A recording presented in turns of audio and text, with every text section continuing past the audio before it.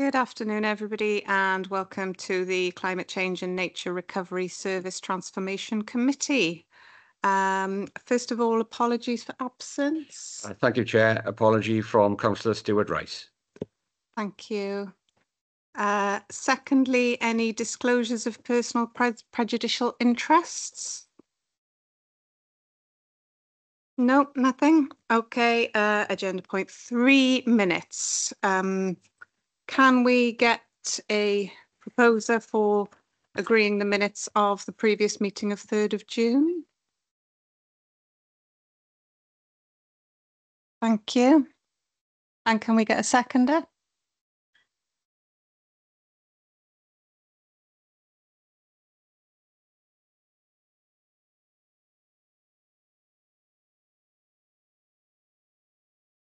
Oh.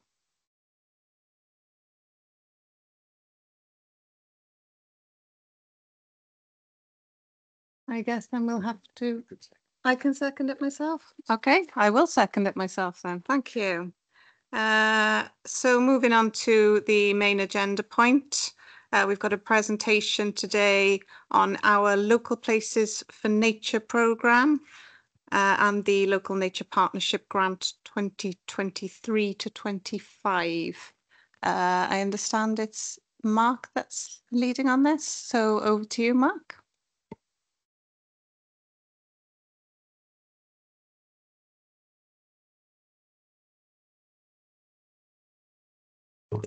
Okay, cool. Thank you. Yeah, so I'm just going to give you a update on the Welsh Government funding that we're given. It's called Local Places for Nature programme.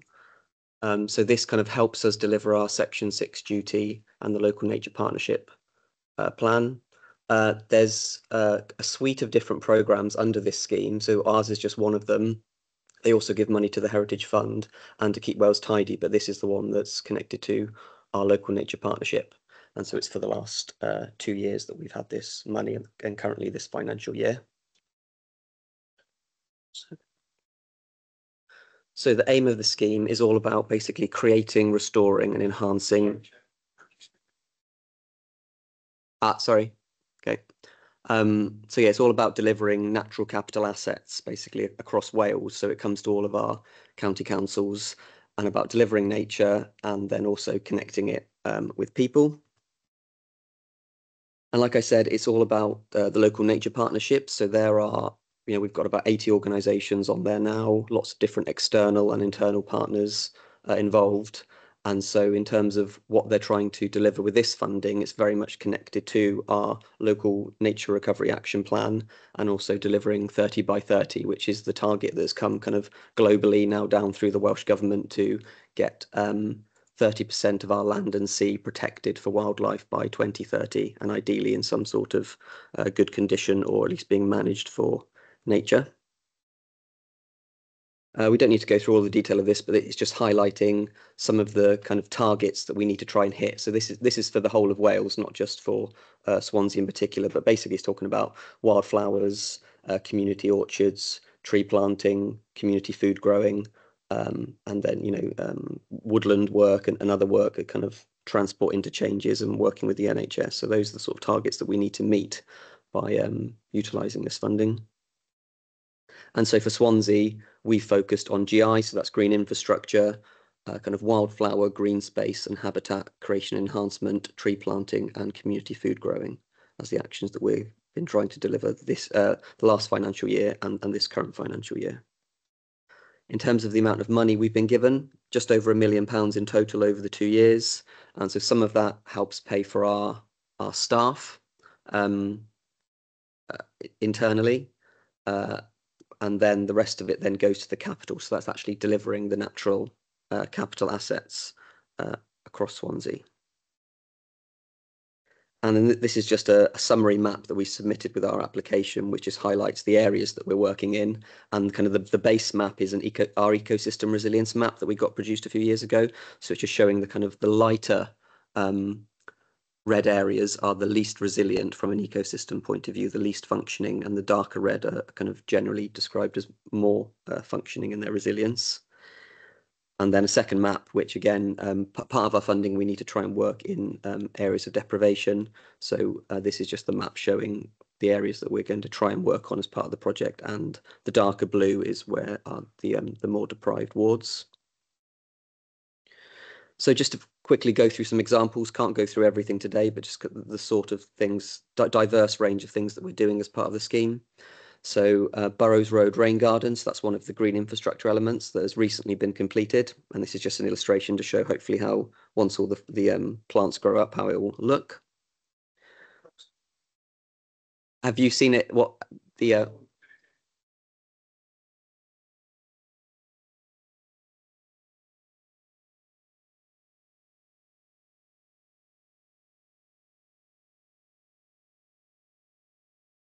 Oh, good. Yeah, well, hopefully it will look even better as time goes on.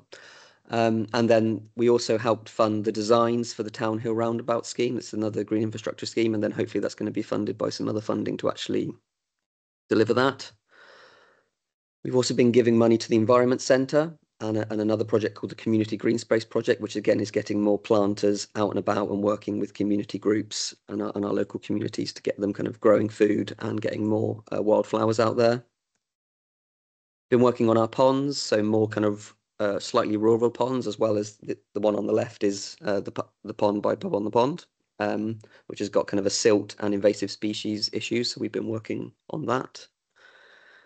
We've also been working on our various rare and important grasslands. We've got marshy grassland, limestone coastal grassland, and Calaminarian grassland, which is a really rare type of grassland that you don't get in many places that is connected to our industrial past. We've only got it because of a lot of the kind of the toxic ground that was left after a lot of our industry in the past. So we've been trying to work on those. Also progressing with a campaign that's kind of jointly led with the Gower Ornithological Society, so Saving Swansea Swift. So in terms of our internal work on that, see there's a lot of insulation work going on in our council homes. And so while we've got all of that work progressing and we've got scaffolding up, we're now buying bird and bat boxes to install once the insulation's gone in. So that's been really successful. We've also been tree planting. Trying to plant kind of generally larger standard trees in important kind of key areas around the urban environment. So that's been going well. And then also we have been giving money externally to our partners within the local nature partnership. So Pentlegare Valley Woods, they've got a kind of a wetlands and water vole project that we helped fund that is also ongoing. Also giving money to Kyavel in CSA, so Community Supported Agriculture Scheme. They've had some ponds created and some wheelchair access work to help get people to come and help with their site up near, connected to Morriston Hospital. They've got a veg box scheme. Working with West Wales River Trust, so they're trying to remove fish barriers across our waterways and kind of assist otters to get to places where they're or struggling to get to, or if they're getting unfortunately hit by cars, then that's another element of our work. Some of you might have heard of Coed Lleol, so they've been working on a project that we funded on the Hillside Corridor, so just below Pantycelyn Road, working with communities there to enhance the corridor and just generally get people out in nature and enjoying themselves. We also gave some money to Swansea Community Farm for some wildlife boxes that they put up with their students and volunteers. Working with Swansea Community Farm, so they've got a kind of community and goat project that they're trying to get going, where not only are they involving the local community in looking after livestock, which is great in itself, but also we're trying to find sites across Swansea where we can potentially manage our habitats with goats. So especially where you've got a lot of potentially invasive species or kind of invasive scrubland on important grasslands, looking at trying to get goats to help manage that land. So fingers crossed that project's going to be going ahead soon. The orchard project, they've been getting out there planting lots of orchards and working with community groups. And then another small example is like, you know, putting planters in at Sketty Park Community Centre for their kind of food growing and wildflowers. And we've also been giving money to the local wildlife trust. So they've got a next door nature project that's been doing similar work, working with kind of businesses and communities and trying to get them kind of growing more food and as well as more wildflowers. And so in terms of our engagement work, we've got my colleague Evie. So she's been getting out there and she's our volunteer coordinator. She's been getting out there engaging with lots of different communities. As you can see, a lot of work there. And that's just the work that we've done internally. That doesn't include all the other volunteer work that's happened that our external partners have been funded to work on. So that's kind of a summary of generally where we are and what we've been doing last year and this financial year. We're hopeful that we'll get more funding in the coming years, in which case if anyone's got kind of any ideas of other projects they think might be suitable for this grant, that would be great.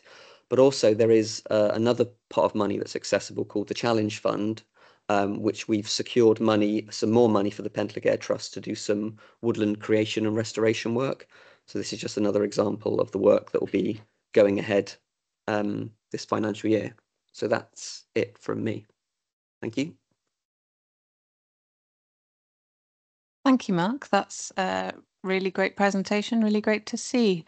Are there any questions or comments from any committee members here? Councillor Phillips.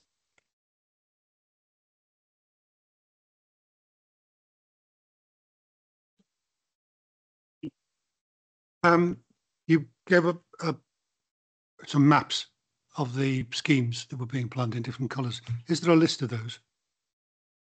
Because it was impossible to determine what they were. Yeah, so that was just highlighting the kind of the key areas where we were working. But as part of the funding, we have to put all of the schemes online. So there's a website where once we've finished the projects, they'll be put on there and you can have a look at all of the schemes, or we can send you specific details sooner if you're interested. For an antediluvian like me, is it on a piece of paper? We can get it to you on a piece of paper. Thank you. Right. You used the words GI. What does that stand for? So that was for green infrastructure. Okay. You were talking about the various projects. The National Waterfront, Owen Griffiths' scheme, where they're growing in the back of the National Waterfront. Graft, is that involved in this?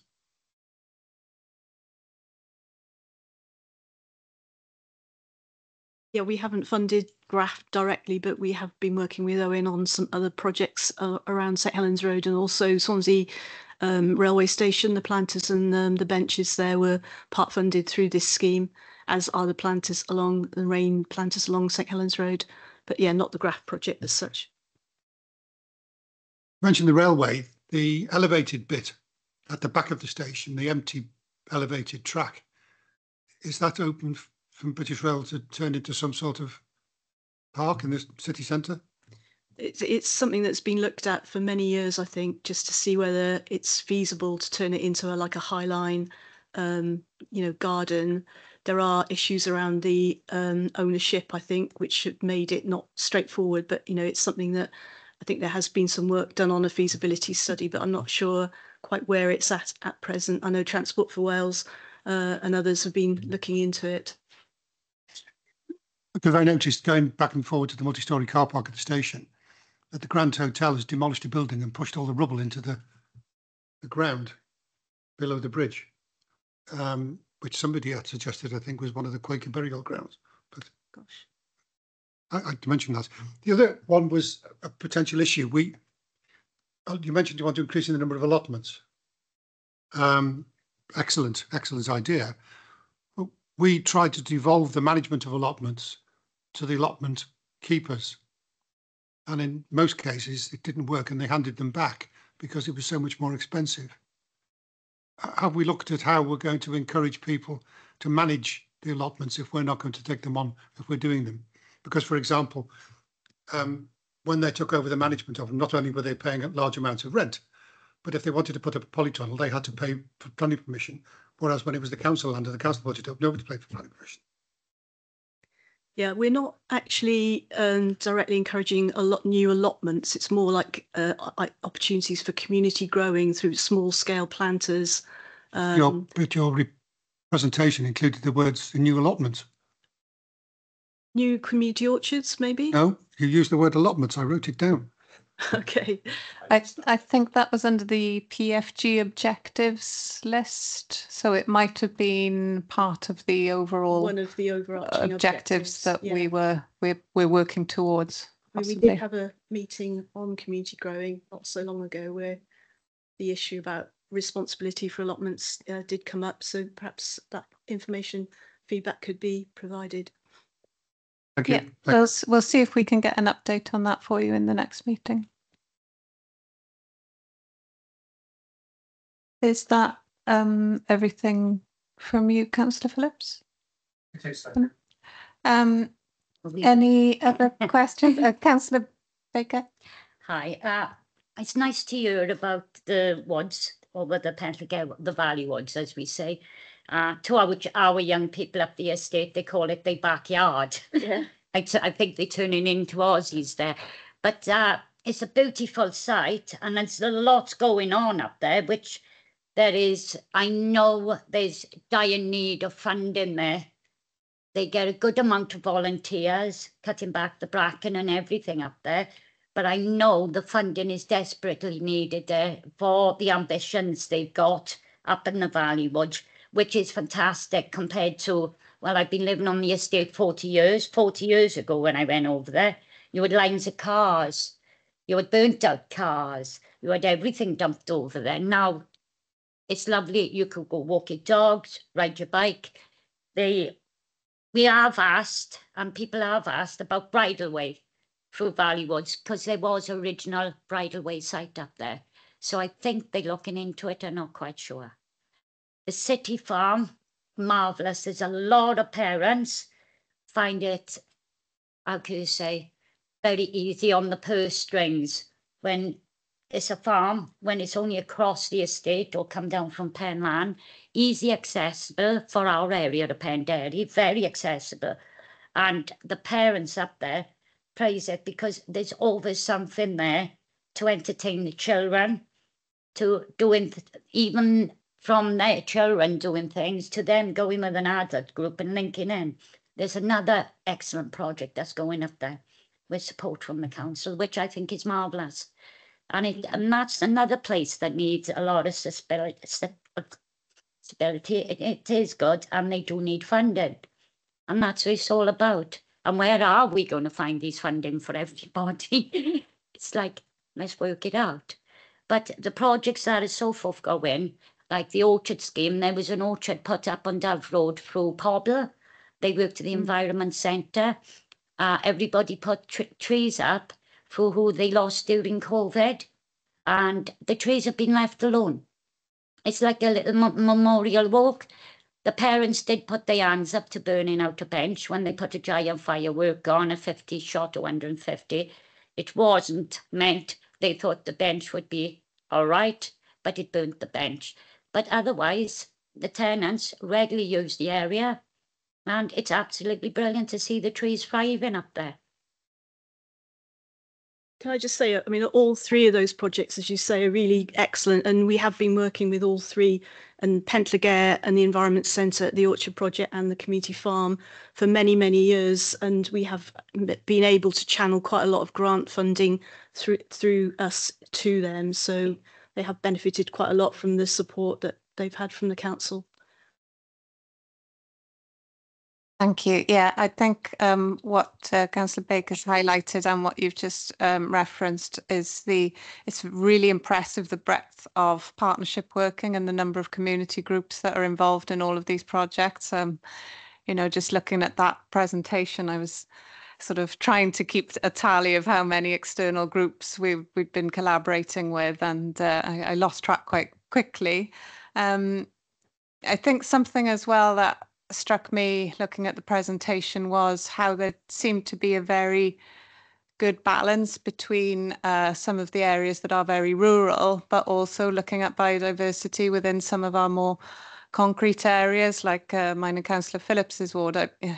I saw a couple of things popping up and I was thinking, oh yes, that's very familiar, whether it's Coed Lleal or whether it's the Burrows Road or the Orchard Project's work in Primrose Hill Park. And I think what we're starting to get a really good grip on now is looking at very, very small spaces and opportunities for building up these kind of green corridors and opportunities to kind of build little biodiversity pathways, if you like, through some of our more built up areas. And if we can try and improve on our green infrastructure, I think we've got quite a good opportunity there. The Burrows Road one, which Councillor Phillips mentioned earlier, I think is going to be really, really interesting when it comes to when it finishes construction. I just wanted to ask, obviously it's immediately got a benefit for the local environment in terms of it's going to be visually nicer, it's going to be better for biodiversity. But in terms of its impact on soaking up rainwater, we all know that Sandfields is an area that very, very desperately needs that and is often quite prone to flooding. How will the success in that way be monitored? Yeah, that's a very good question. I don't know I've got the right answer to it as yet. We're still working out how we will measure, the uptake of any excessive floodwaters being drained off into the planting scheme there. But yeah, it's something that it's on our radar to decide how we might measure that. But it's a good point. Yeah, and I think when you're saying about the the little spaces, they are really important in terms of maintaining connectivity for invertebrates and other wildlife to sort of hop from one stepping stone to the other, and then to be able to link across the city to the wider corridors like Swansea Bay, the River Towie, the Hillside Corridor. And the more stepping stones we can put in between, the greater the opportunity there is to maintain a resilient network, a resilient population of pollinators and other species. And in terms of public engagement, we often get contacted by people who have a particular either interest. We've got a resident living near Brynadon Park, for example, who writes to me consistently about a very specific breed of butterflies and the flowers that are necessary to maintain them. And we try and help to keep that area free of mowing so that the butterflies have the food. But when we do have people or community groups, like Councillor Baker was saying, that have this interest and knowledge, very good local knowledge, who do we best put them in touch with in terms of being involved in future funding opportunities or tying them into what we're doing? Well, I might let Mark answer this one, but as he mentioned, part of the grant funding from Welsh Government enables us to employ 2 part-time local places for nature project officers who can help liaise with the local community, and also our volunteer coordinator Evie, who, as you can see, has already engaged hundreds of people over the last year or so in getting them involved and out there and helping to record wildlife and send their records off to the local record centre. So a lot of citizen science is being done and being channeled through to make sure that those records are kept in a central place. But I don't know, Mark, if you want to add more to the community engagement.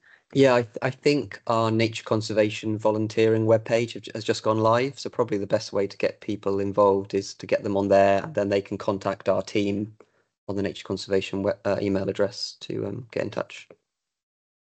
It's a website called Wild About Swansea, which lists all of the activities that are planned. Oh, that's great. And I know that we've got, at least in our ward, we've got a couple of public events coming up. I think one in Bryn Melyn Park and one in Primrose Hill Park as a kind of celebration of a lot of the volunteering work. So it's really nice to get that public engagement going as well. Councillor Stevens? Yeah, thank you, Chair. Just more of a comment on my part. I just wanted to thank you both for an excellent presentation and echo some of the comments here from members it was great to see you highlight some of the great work being done by the community farm.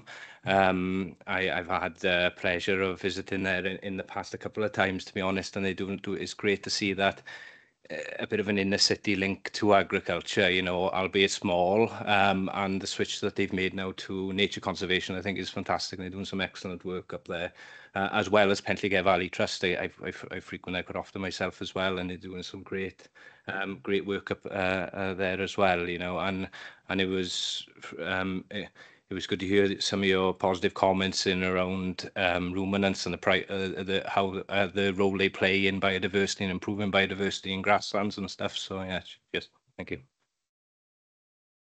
Yeah, I guess just to comment back on that is that, you know, really from our perspective, a lot of our sites would be best if they were managed through, especially a lot of our nature reserve, would be better if they were managed through grazing, because otherwise obviously we have to basically act as the graziers and use strimmers and other machines to maintain them. So it would be great to actually progress trying to get more grazing on some of our nature reserves. Councillor Baker? I was just going to say, you're talking about grazing. There was, I can't remember what they used up the Valley Woods right at one stage. They had the big cattle, the island cattle, and he went down well. People, the children thought he was absolutely brilliant. We got cows again. But it was nice to see them, and they've done a bloody good job up the woods, munching there, and they could be used on other areas. Like, I know they use the goats down on the Cadler Heath to clear like brambles and everything. I know a couple of people have used the goats, asked could they borrow the goats to cut the hedgerow back. And believe it or not, it does work. And that's biodiversity there. You borrow it, it does its job, you give it back. And it works a treat as well.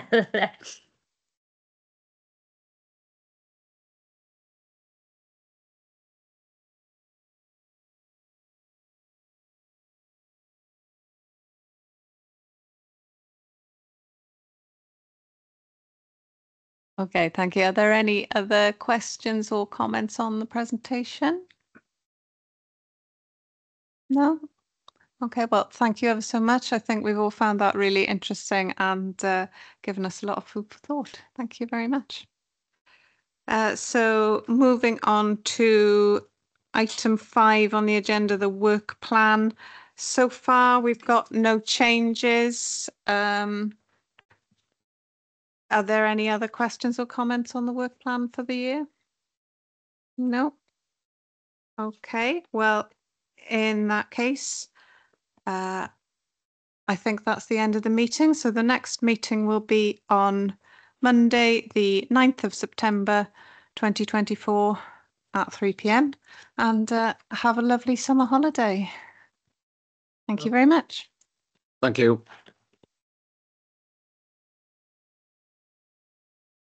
What did you say, Jeremy?